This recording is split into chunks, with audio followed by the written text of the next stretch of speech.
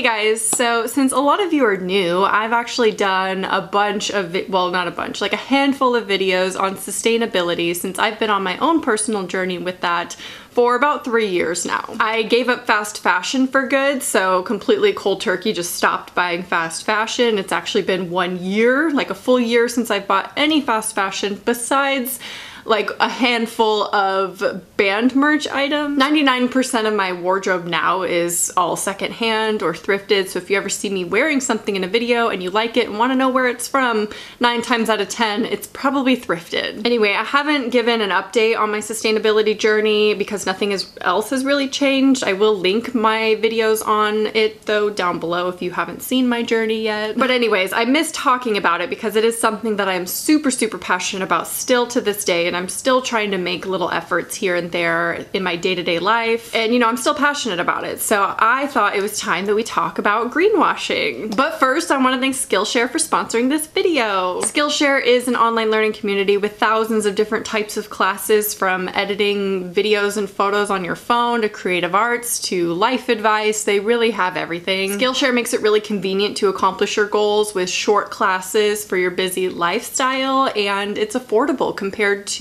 in-person classes and workshops. I recently discovered the class Simple Productivity: How to Accomplish More with Less by Greg McKeown. He goes over the concept of essentialism and prioritizing the important things in life instead of the most productive things in life, which I love that concept. I actually did a whole video on why you should stop being productive all the time. I will link it. Skillshare is of course giving away 2 free months of premium membership to the first 500 people who click the link in my description below to help fuel your creativity. After that, it's only around $10 a month. So it's no secret that sustainability and thrifting and natural eco-friendly products have been increasing in popularity, I'd say in the last 5 to 10 years. They've always kind of been around for dozens of years, but lately it's been a little bit more trendy to be more eco-conscious. And capitalism has a grip on that concept, let me tell you. So companies are recognizing their consumers' desire to purchase things that are better not only for the environment but also themselves. Thus, greenwashing enters the chat. So if you've never heard of greenwashing, here's a nice little definition for you. Greenwashing is the process of conveying a false impression or providing misleading information about how a company's products are more environmentally sound. Greenwashing is considered an unsubstantiated claim to deceive consumers into believing that a company's products are environmentally friendly. So not all companies who claim to be natural or environmentally friendly are guilty of greenwashing, of course, but it is a fact that many companies exaggerate their claims to mislead their customers. It's also not that the companies aren't making an effort, because when it comes to sustainability, any effort is worthwhile. It's just that they're doing the absolute bare minimum in order to be able to make these claims for profit purposes only, and in the process are exploiting lots of people, animals, and the environment. Companies are now capitalizing on the manipulation of consumers because they know that generally people are more drawn to these green products, and of course, why would they lie about something like that? A lot of times it's very popular and reputable companies that are going to trick you into thinking that their products or clothes or whatever are actually good for you and the environment. One of the worst things about this fact is that 66% of people are willing to spend more money on something that they believe is to be better for the environment. Thus, the companies are not only manipulating you to buy their products, they're manipulating you to spend more money than you normally would because you think it's green. There are actually multiple ways that a company will use greenwashing. For example, they will take a cost-saving cut, like not using plastic shrink wrap on a product, and they will claim that it's for eco-friendly purposes, but in reality it was just because it saves them money. It is technically better for the environment to use less packaging, but their intention behind it is misleading. And you might be wondering, well, who cares what their intention was? As long as they aren't using the plastic, what does it matter? Well, generally this can lead you to think that the company is more green than it actually is, and thus you trust that company with your money and would rather spend money on that company's products. So even though they're technically doing what they claim, they're still manipulating you so you buy their products. You might then overlook companies that are actually making an effort and actually making a difference because this company has better marketing. So let's talk about some of the biggest culprits. You think I'm really just gonna sit here and talk about all this greenwashing without giving some examples? And yes, I'm calling these companies out by name. Now, of course, I had this whole video planned out, and then last night as I was watching YouTube, I got an ad. And I was like, I have to talk about that. So that's gonna be the first company we're talking about, and that's Sally Hansen. Even a nail polish company is jumping on this greenwashing bandwagon. Now, I have not looked into their actual ingredient list, so I don't have the whole ad, I just took screenshots, but it is this Good Kind Pure Sally Hansen line. It says vegan on it, plant-based. It says 30 shades inspired by nature. That's a good buzzword in there for greenwashing. Nature. You want to feel like it's natural. Terms like vegan and plant-based are also becoming so trendy right now that companies will put it on anything, even if they haven't changed anything, right? It's like always been plant-based, but now it's trendy to be vegan as a brand. So they're gonna put that on their label because they were always vegan, like nothing changed. It's not necessarily bad. I like that it's labeled this so it's easy for consumers to know what to buy. I've seen meat companies put plant-based on hamburger patties because half of the ingredients are fake meat and plant-based, whereas the other half is real meat. Misleading much? So one of the most recent greenwashing incidents that I have come across that I think is still currently going on, or by the time this video goes up, it's probably ended, but it is based in the UK, and that is Primark. Primark, in case you're not aware, is a fast fashion company based in the UK, and if you're unsure about fast fashion, I have done a whole video on it a year ago. I will link it. And thanks to the lovely Amy Lee on Twitter, this popped up on my timeline, and I thought now is a perfect time to make my video on greenwashing. So the original tweet from Primark is this: introducing our first ever pop-up store at Box Park, Shoreditch. You can exclusively shop our new wellness range, which features products made from either organic cotton, recycled materials, or sustainable materials. Hashtag Primark cares. Wow, there are so many buzzwords used here that are huge red flags to me. We got wellness, organic, recycled, sustainable, and then to end the tweet with hashtag Primark cares.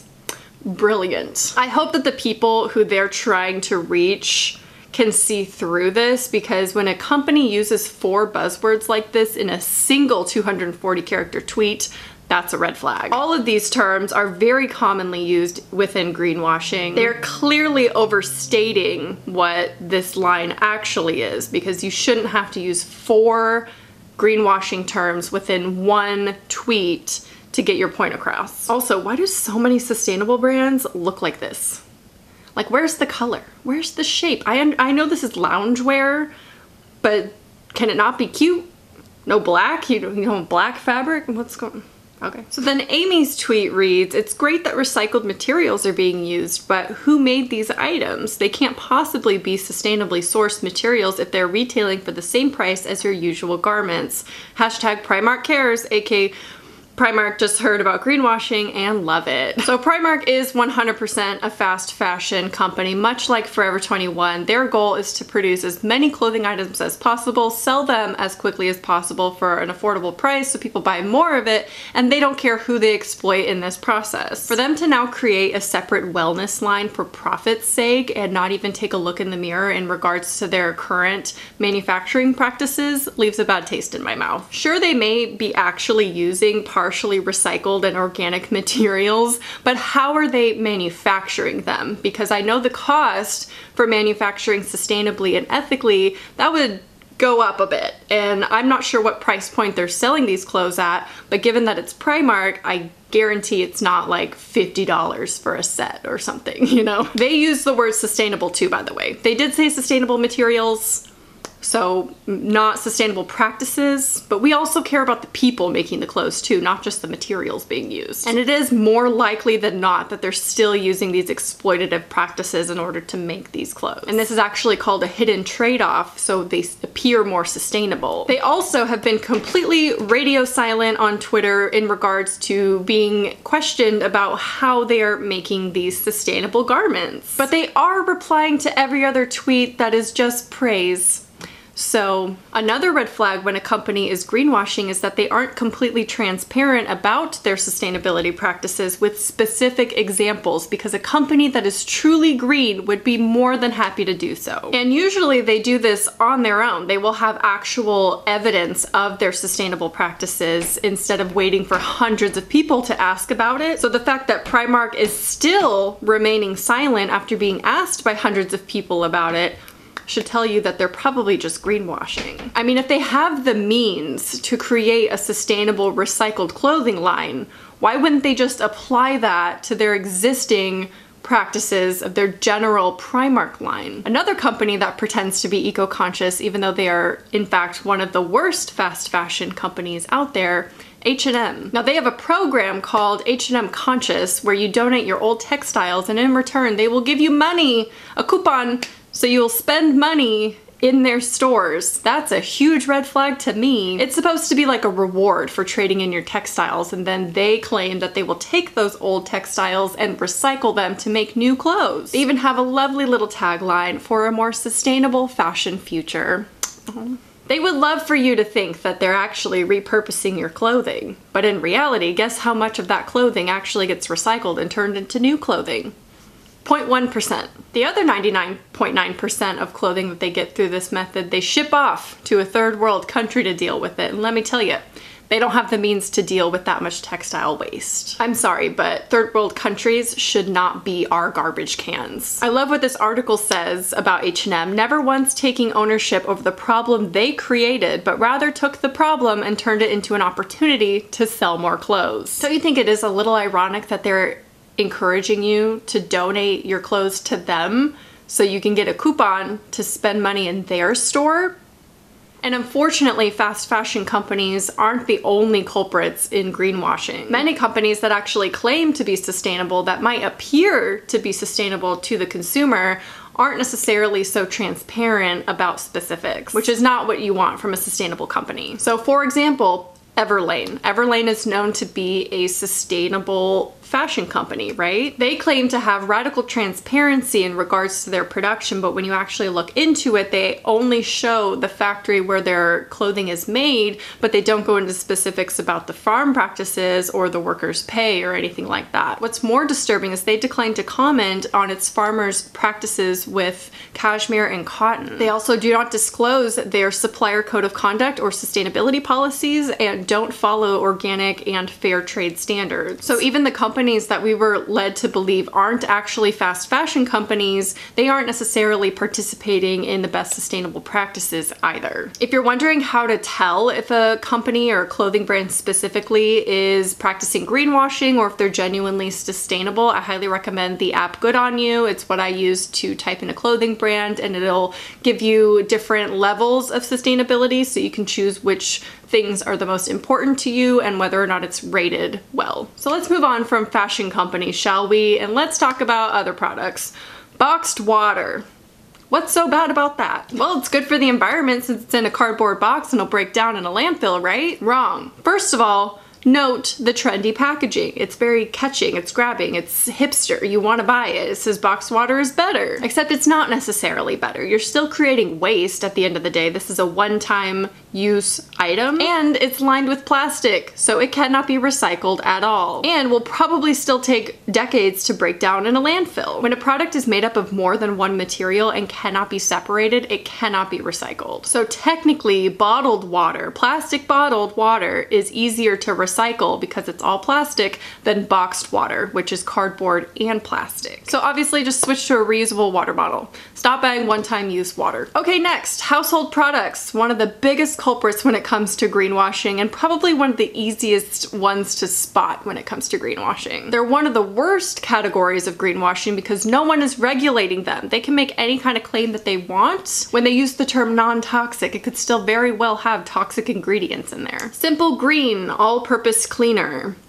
Simple and green, two buzzwords in greenwashing. They use the word simple to make you think that there's only a few ingredients in there and green to make you think that it's all natural. But this does indeed contain toxic ingredients. Sunlight Green Clean Laundry Soap. They use the word sunlight because, you know, it's a reference to nature, so it makes you think it's natural, and then just green clean. Sometimes greenwashing is literally just putting the word green in your product. So this company claims it includes plant-based ingredients, but when the CBC tested the product, 38% of the product still contained petrochemicals. So they're not lying. It does have plant-based ingredients in it. Is it more than water? Who's to say? Your first instinct when you read something is plant-based, you think that all the ingredients within it are plant-based, but realistically it's probably a majority of ingredients are plant-based and water, because that's plant-based, and the rest are made up of toxic chemicals. Raid Earth Blends bug spray. It's an all-natural bug killer, and it says it contains the insecticide derived from the chrysanthemum flower, but is that the only insecticide within this product? Also, I want to point out that just because it's natural and came from the earth does not make it good for you. Many plants and natural ingredients are still toxic to humans. So here's how to tell if a company is actually greenwashing. Firstly, look for vague, unspecified claims that are not backed up by any facts, no matter how much digging you do on their website. Like I said, the companies that are truly green and sustainable will be very upfront about it and are happy to give you like minute specifics that don't even probably make sense to you. Also, a company will overdo it with the nature vibes. They will make it green and fresh, have pictures of grass or, you know, the sun and nature. They do that too much, probably greenwashing. Overstating their claims, like what Primark did in their tweet using 4 whole buzzwords in a very short tweet, that's greenwashing for you. They're overselling the idea because they're probably exaggerating their actual claims. Just have a healthy skepticism when it comes to looking at green products or sustainable products, even when it comes to clothing as well, because we are within this era where sustainability is trendy. So of course every company is going to want to put their best face forward and appear more sustainable than they actually are. There are 100 examples I could give for greenwashing when it comes to products. If you want to give more specifics and more examples in the comments, I would love to hear it. Let's call all the companies out that greenwash, because it's a horrible thing. And let me know your thoughts on this video in the comments. I hope you guys enjoyed, and I'll talk to you soon. Bye.